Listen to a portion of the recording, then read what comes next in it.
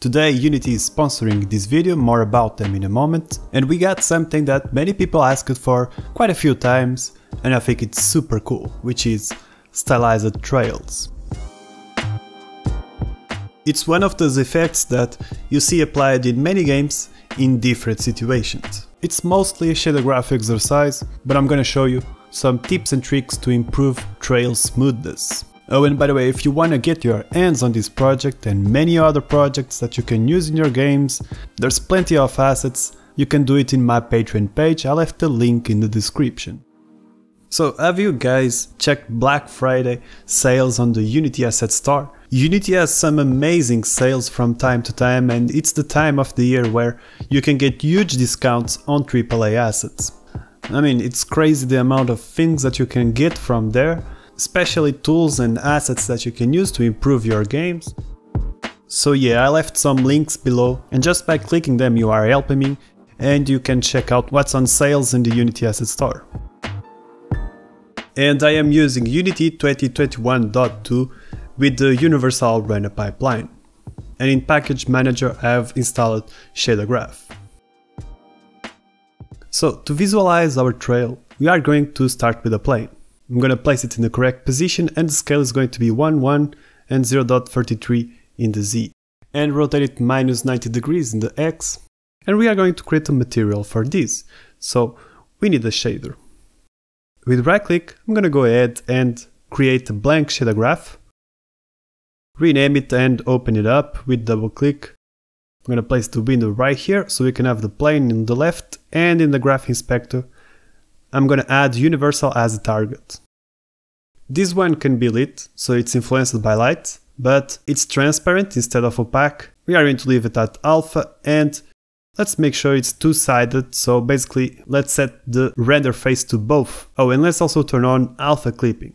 Alright, so we are going to start with two colors, so we can create a gradient from inside the shader. Color 01 and color 02.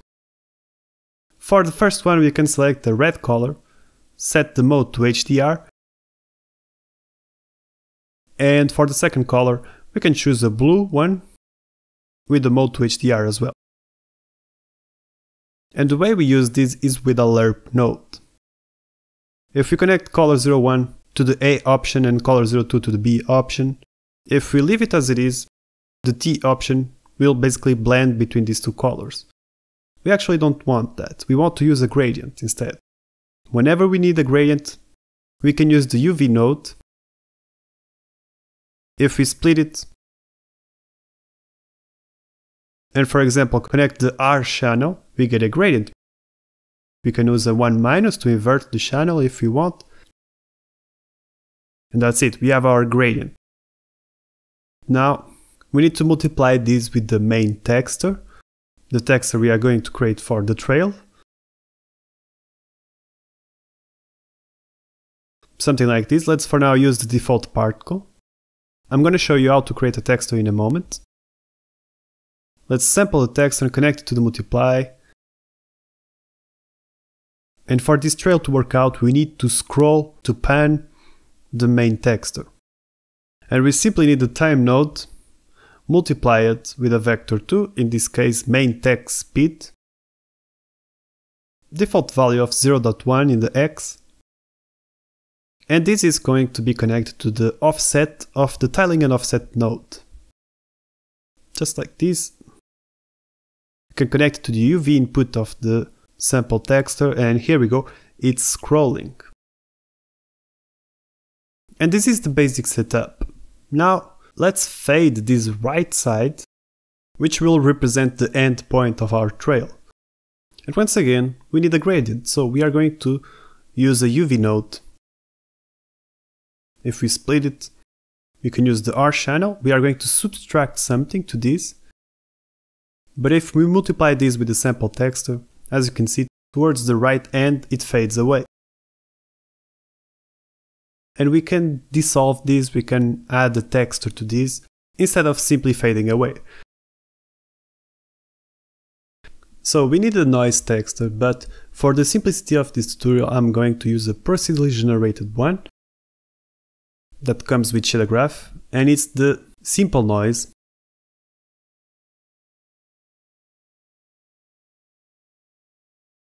You can control the scale in the inspector, call it the dissolve scale, the default value of 30 more or less, 45.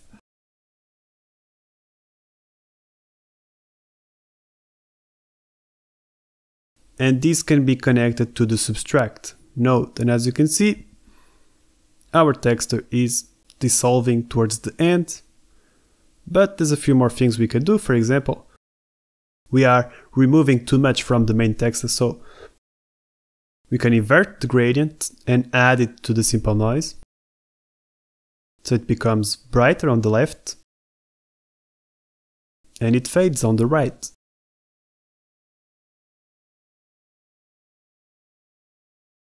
Okay, so let me just rearrange a little bit these nodes. Now, to make this look even better, we can scroll this simple noise. We can pan just like we did for the main text. So let's use a time node and multiply it with a vector 2 that we can call dissolve speed. Connect this to the offset of the tiling and offset node and connect it to the UV of the simple gradient, and here we go, it's already scrolling. Great! And now before we test this out, let's not forget to connect this to the base color. We can save in the Save Asset button, and to test it we can create a material with right click on the shader we just made. And with this material we can drag it to our plane, just to see how things are going. And yeah, the background is completely black because we just need to pass some information to the alpha of our shader. We actually already have it down here. We simply need to clamp it between 0 and 1 so we don't get any strange artifacts. And then connect it to the alpha up here. And here we go, much better now. We can play with the scroll speed and the dissolve scale, but the only problem we have now is the texture. It's not a proper texture for a trail. We need something more or less like this. So I'm going to show you how to create one, and I'm going to use Krita, but the tools we need are similar to Photoshop and other image editing software. So I'm going to create a new file with 2048 by 2048, a completely square. I'm going to unlock the background, and with the bucket tool I'm going to paint it to black.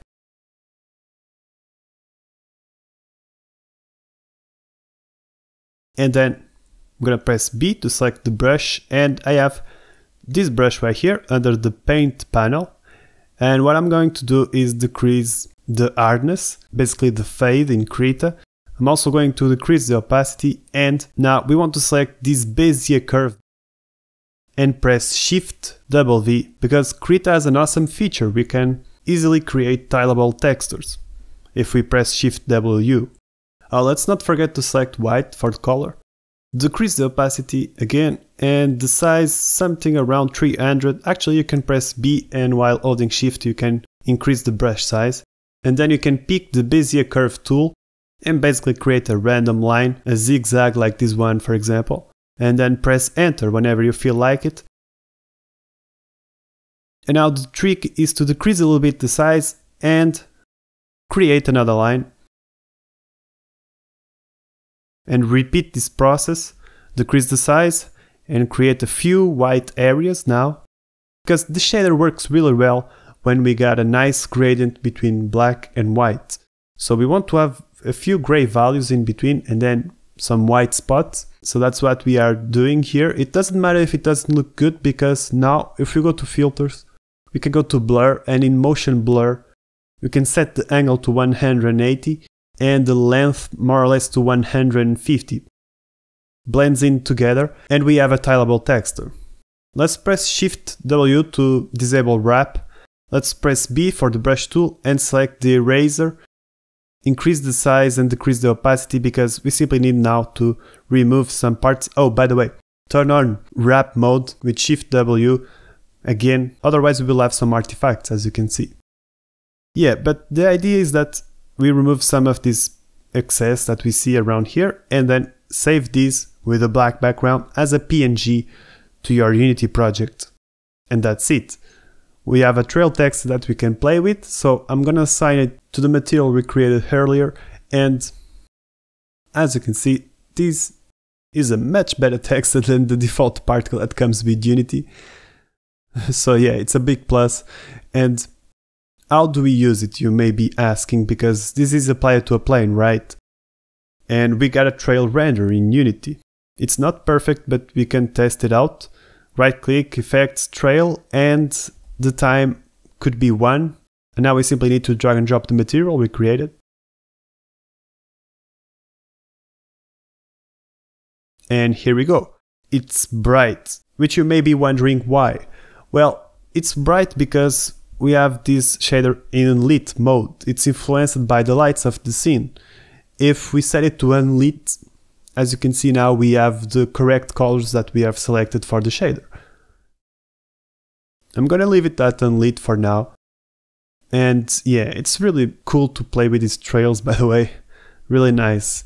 Now it's all a matter of playing with the colors, playing with the speed of the scroll, and finding a nice balance. There's a cool trick we can do where we duplicate the trail we have, we parent it to this one, and we increase the time to 1.5. We duplicate the existing material, but this time for darker values. For example, we can decrease the intensity of this orange, and for the second color we can choose red, dark red, and then apply it to the second trail. Oh, and increase a little bit the wide as well to 1.3, for example. And if you play with this, as you can see now, we get a really awesome result. By the way, if you see this flickering, it's only happening because they are in the same order in the layer. So I'm going to increase the bright trail to 1. And here we go. Looking awesome. Really cool. By the way, yeah, the trail render from Unity is not great, and there's a few solutions that you can play with. Some are free and some are paid. For example, this guy right here, Isang1, he created a custom trail, so it becomes much smoother and we don't have those glitches. There's also Aero trails which are paid in the asset store and they are smooth, as well as Trails FX, which have a discount because it's Black Friday and it's our sponsor, by the way, Unity. But there's still another free version that I've tested out as well, and it's very interesting to play with, which is Trail 2D. I left a link in the description as well. So yeah, there's a few options. Once you have the base shader, you can do a lot of things with any tool. So as you can see, I've added a few more things to my original trail, like a light and particles, which I actually used the particle system for this one, but I'm gonna show you how quickly you can do it with Visual Effect Graph. So make sure in the package manager you have Visual Effect Graph installed. And once you have it, you can go to your folders and with right click, create a VFX graph. You can rename it and attach it to the trail. As you can see, if you move it around, the pivot is way up high and it looks strange. You can fix it up here, just like this. Nice. Okay, so let's open up VFX Graph. Duck it around here, and 8 particles per second are enough. We don't need velocity. Lifetime between 0.4 and 0.5. And for the texture, the default particle is enough. In this case, let's increase the size with the set size. Set to 1. Nothing changes because set size over life needs to be in multiply mode. And the curve is going to be this one. We got something. Now let's add color. Let's use a set color and create a property. Connect it and then select an orange color. A color that fits with what you have. Nothing changes because set color of lifetime also needs to be in multiply, the composition and the alpha composition as well. And would you look at that? That's how simple it is to add the head of the trail. And it looks beautiful, I mean seriously, so nice. Then you can add a light, a point light more specifically. Choose the color of your preference. And increase the intensity as well. 2.5 should be enough. And the range in case you want it. And that's it, that's how you create a basic trail, but awesome at the same time. Then you can add some more particles, where you basically simply need to copy and paste this one. Then we can add the sphere position up here and decrease the radius to 0.1 for example. Let's increase the capacity to 1000 and the rate to 32. And then we can add some turbulence in the update particle and increase the intensity to around 10 and the frequency to 2. So they move around like crazy. The set size we can say it's random, between 0.05 and 0.25. And yeah, if you want you can create a new color property, and for example I'm gonna choose a reddish color and increase the intensity a lot. Connect it down here, and if we start moving around the trail we don't leave particles behind because we simply need to switch this from local to world position. And here we go, we are leaving a trail of particles. Of course you can then play with the intensity, with the rate and so many things. That's how I created all of these variations and I think it turned out great. If you are interested in supporting me and get access to this project and many other projects, I'll leave the link in the description to my Patreon page. A special thank you goes to each patron, and for the top tier patrons, here's a quick shout out. Elak Frost, Alexandru Constantin, Bradford Erwent, Krubidubidu, Daniel Hadcock, Dark Kingdom, David Daka, David Mine-Lars, Derek Benson, Donald Thompson, Edward Chai, Eric Hudson, FT92, Goblin Plague, Jules Klein, Karsten Mikulkalk, Lil Tai, Longtran, Maxim, Mograph Tech, Nat Sims, Oitsk, Radioactive Bullfrog, Revenant Games, Roger Powers, Stefan Zarkov, Unknown Enigma, Verisuta, Sonan Chin, and Ingo Das. Your support has been truly amazing and it's so much appreciated. It keeps me going so I can keep on making free tutorials. So thank you, I hope everyone enjoyed this video and I really hope to see you in the next one. Thanks and bye.